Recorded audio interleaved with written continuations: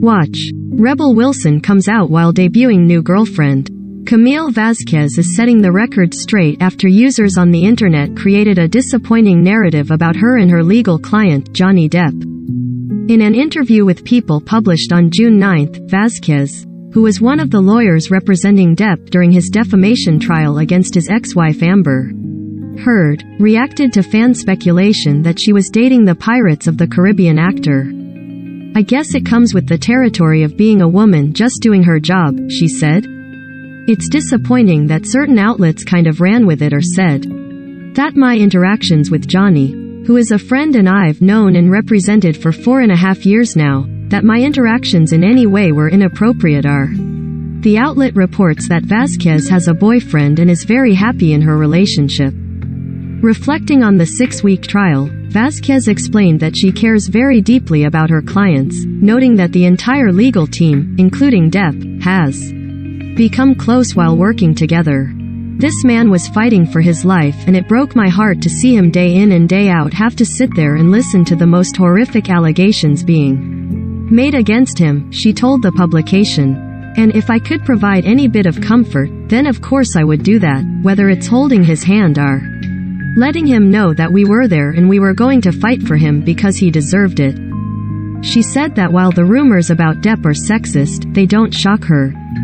"It's also an unethical charge being made," she said. "It's unfortunate and it's disappointing, but at the same time it kind of comes with the territory. I can't say I was all that surprised."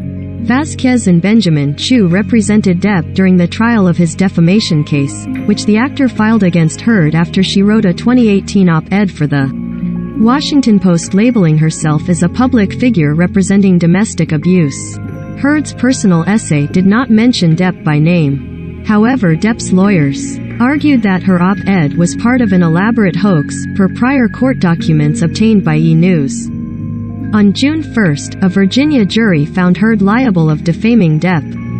Depp was awarded $10 million in compensatory damages and $5 million in punitive damages, the latter of which the judge reduced to $350,000. Heard, who filed a countersuit against Depp, was granted $2 million in compensatory damages.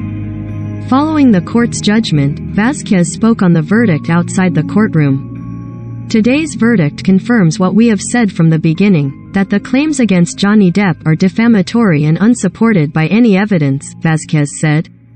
"We are grateful, so grateful to the jury for their careful deliberation, to the judge and the court staff who have devoted an enormous amount of time and resources towards this case." In a June 2 appearance on Today, Heard's lawyer Elaine Bredehoft said that her client was demonized during the trial, noting that Heard plans to appeal the court's decision. "She has some excellent grounds for it," Bredehoft said. "There was so much evidence that did not come in.